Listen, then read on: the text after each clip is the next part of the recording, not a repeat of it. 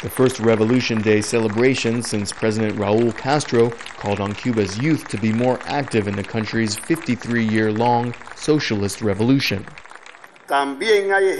This year, the country's 80-year-old vice president followed up with this message.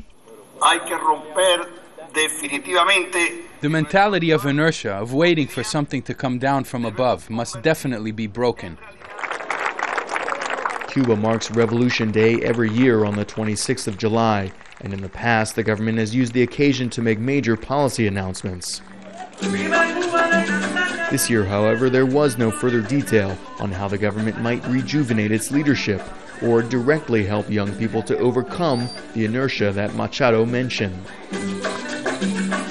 The youngest of Cuba's top 3 government officials is 79, and many of the Communist Party's Politburo members are around that age. They have led this entire revolution. We young people now must follow. We're learning from them, and in a few years, you're going to see young faces in the leadership. On the streets of Havana, young people say the time for that is now. They have to give us the opportunity because everyone is getting old now. A country that ages but doesn't give opportunity to the youth will not prosper or develop. We have to inject some renovation, new blood. And we, the young people, need to get more opportunity. We're going to move forward.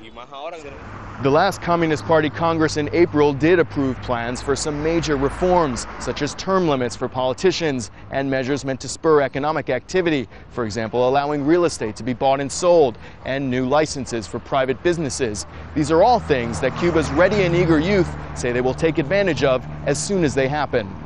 Craig Morrow, Al Jazeera, Havana. In Bolivia, 10 people have been injured during a police operation to evict 150 families from their homes near Santa Cruz. 400 officers took part in the raid. Authorities say they were just removing squatters.